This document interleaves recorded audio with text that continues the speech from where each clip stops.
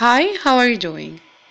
For today's session, we're going to start using Sprite Lab. Sprite Lab is a part of code.org where you're going to add your characters or sprites. Let those characters jump, dance, play. By the end of today's session, you will be able to create a scene as we're having here. When we click run, the crab will move. When he touches the fish, it will start spinning. Okay, and we're having another project here. When we click run, okay, the aliens will start moving everywhere.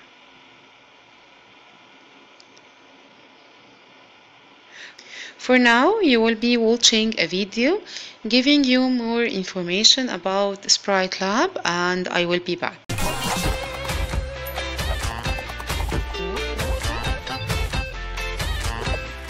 My name is Leslie Torres and I am a computer science student.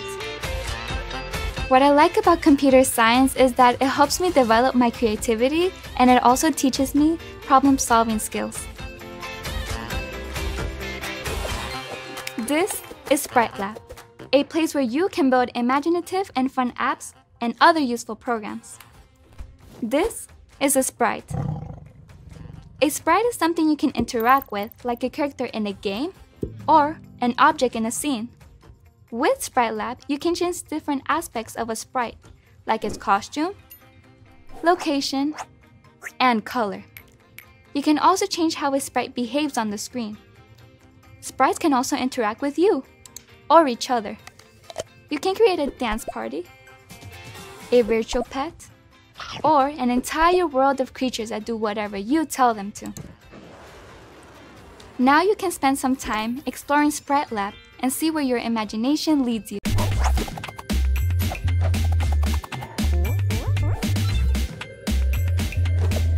It's time to dig into some fun features of Sprite Lab.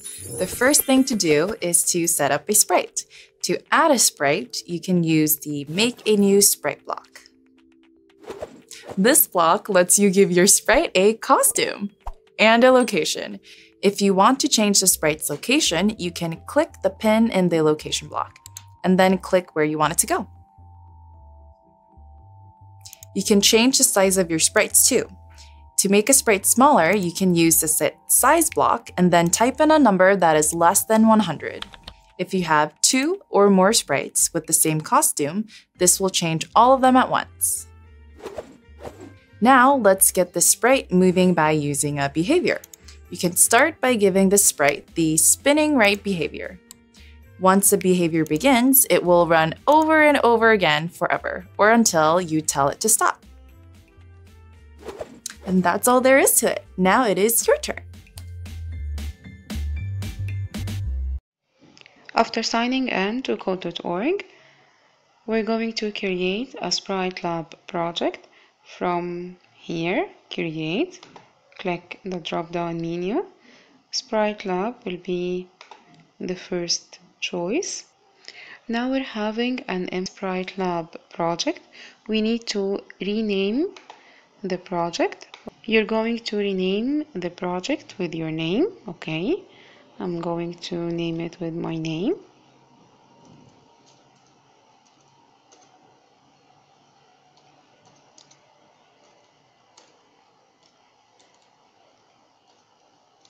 Slash underwater. Okay, then click save. Here we have our workspace, and here we're having the blocks, and the blocks are divided into categories. Under each category we're having different items. The first one will be the world, okay, for the background, changing the colors and so on. Here we have everything relates to sprites. Here we have location to place our sprites. Here we have actions could be done by the sprites, events, and we're gonna know what is the meaning of event. behavior, the behavior of the sprite. Here we have loops. We already talked loops. Here we have variables, math, functions, and so on. First of all, we need to change the background, okay?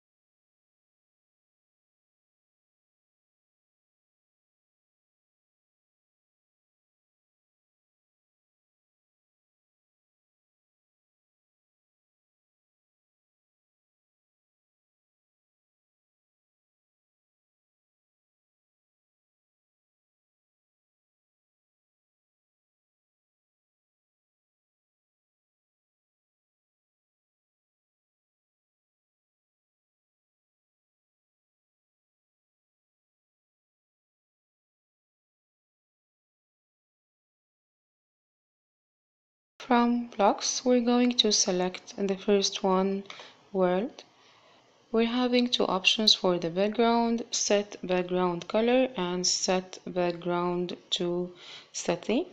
Set background color will change the color of the background. Set background to will add an image to the background.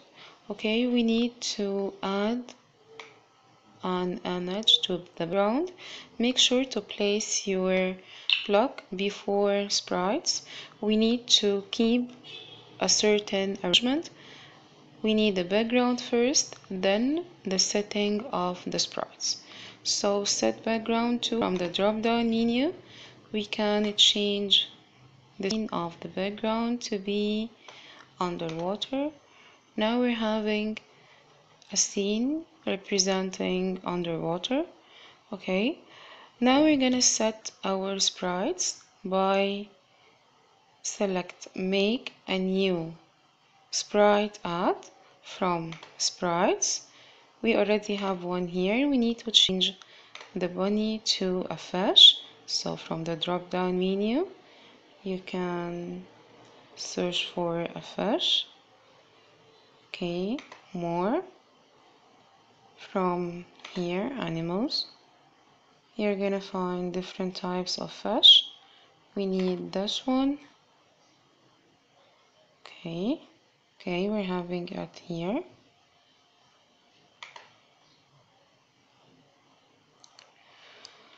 If you need to change the location of the sprite, by default it will be at 200x and 200y. 200 and 200 representing the x-axis and the y-axis. The first one is x and the second one is y. If we need to change it, click here. Okay, move your sprite to the needed location. Okay, we're gonna place it here.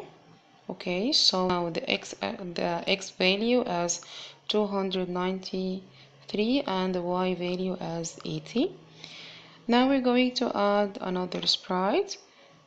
Again, make new sprite. We're going to change it to a crab. Okay, we need to change the location from here again and drag your crab to be here. We need to add more sprites to our scene, so from sprites, okay, drag, make new, and add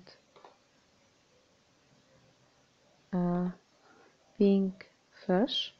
We're going to change hair location to be here, and I need a fourth sprite.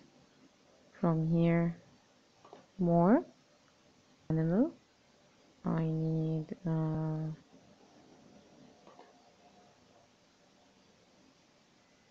select the silver fish. Okay, change its location to be here. Now we need to minimize the size of the silverfish. So from actions, select change set size to, place it here after the silverfish. Select the silverfish and choose any number less than 100. Okay, if we added a number greater than 100, make it 120, the size will be bigger. If we selected any number less than 100, such as 80, okay, this one is nice. And I need to change the direction of the brown fish, so from actions again, change the select face right, place it here, and select the brown fish, change it from the right to the left. Okay, now we change the direction of the brown fish to be to the left. Now we're going to add a behavior or a starting behavior for each sprite. As for the brown fish, from behaviors, sprite begins, it will be placed in here. Change right to the brown fish, and from behaviors again, the behaviors are the green blocks. Okay, it will grow. We're going to select grow, click run. Okay, it will start growing. For the pink fish, we're going to set her behavior to swim right to left. So sprite begins from here. Okay, and we're going to add, scroll down, swimming left and right. Change the sprite to be pink fish. Okay, and the same behavior will be for the silver one. So from behavior, sprite begins, change the sprite to silverfish and behavior to be swimming left to right. Okay, run.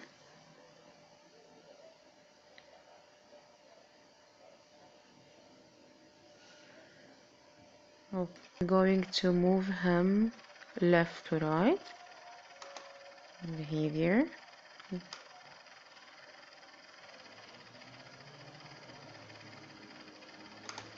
And from behaviors, left to right. And we're going to change the behavior of the pink fish. From behaviors, we're going to select this one.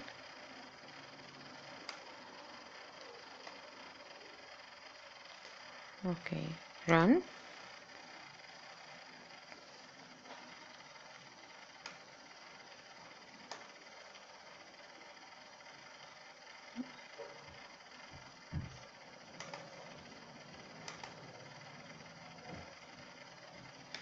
the crab didn't move. We selected the sprite stops, so he will stop swimming from the left to the right.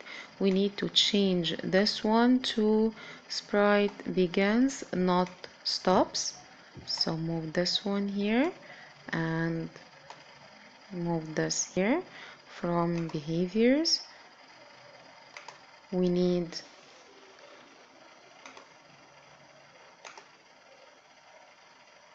sprite begins, make it crab, and change the behavior to be swimming left and right. Okay, run.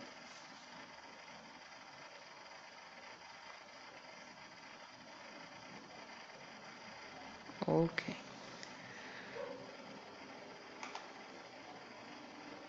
To add more interaction to our project, we're going to use events. What are events? Events are user action that will change the behavior of the sprite, such as clicking the mouse, pressing the arrows up, down, right, left, and so on. To get more understanding of the meaning of events, watch the following video and we will be back.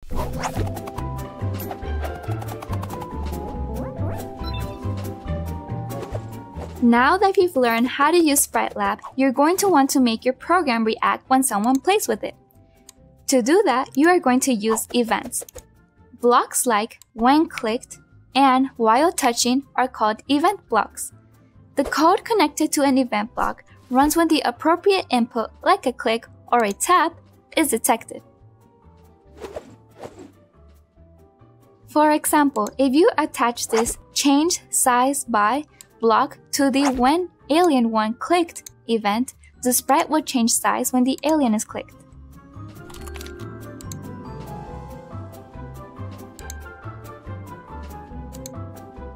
Notice that event blocks don't snap into your main program. Instead, they create little programs of their own. Remember that even if the event only happens one time, behaviors will go until you tell them to stop. You can use a stops block if you don't want multiple events to combine behaviors.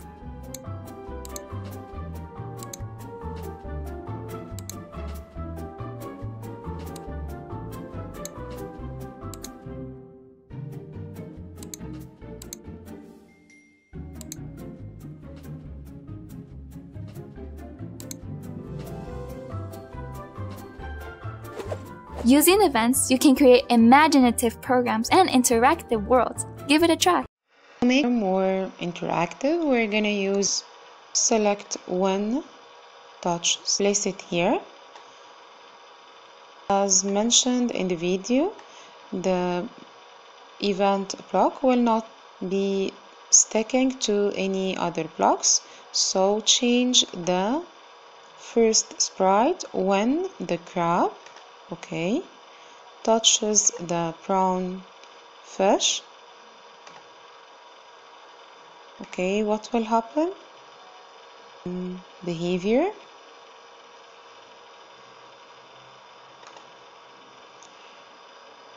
The sprite or the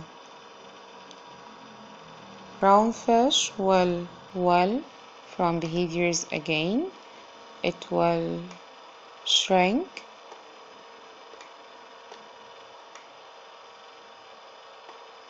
Okay, it will shrink, place it here, and from action we're going to change its color to red. Okay, remove from color, change color off here, and again change the sprite to the brown fish. Okay, so when the crab touches the brown fish will start shrinking and the color will be red. Run. Okay, she's growing. When the crab touches her, it starts to shrink and getting red. We're going to add a different event for the silverfish. From events, select when clicked, place it here, change the sprite to the silver event. From actions, we need a change to jump to random location. So when we click silverfish, the her location will be changed to any random place. Change the sprite here to be silverfish. Click run. Okay. Click here. When we click the silverfish, it will change her place. Okay. Now we need to add a sprite in the middle here. When we click that sprite, all the sprite will stop moving. So we need to add a new sprite. Scroll up from sprites again, click make a new and place it here. Search for any sprite that suits what do we need. Click more. I'm going to add diamond here. Okay, select the diamond from here. When we click the diamond, so from event, when clicked, okay, scroll down, select the diamond. From behaviors, we're going to select stop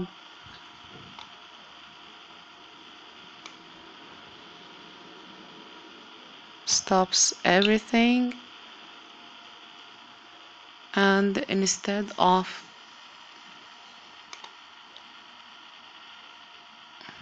the bunny, we're gonna select the brown fish.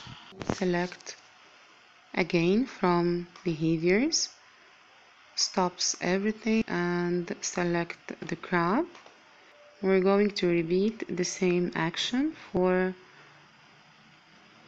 the whole sprites we're having in our scene. Okay, the same for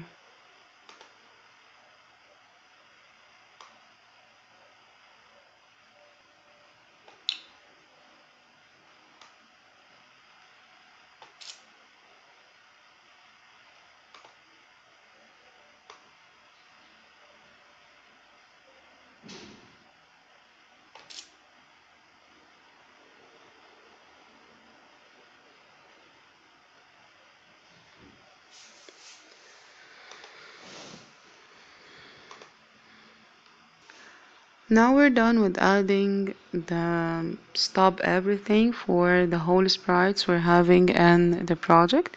Click run to see what do we have. Okay, when we click the silver, it will change her place. Click the diamond.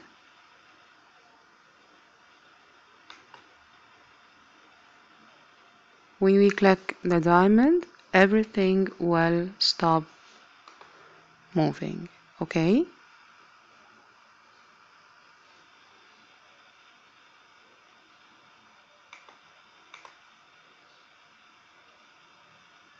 for your assignments, you will be asked to create a scene using Sprite Lab. Choose any sprites you need, add any behavior for each sprite. Okay, then add events to make your project more interactive, or after creating your project, you can access your project from here. Click My Dashboard.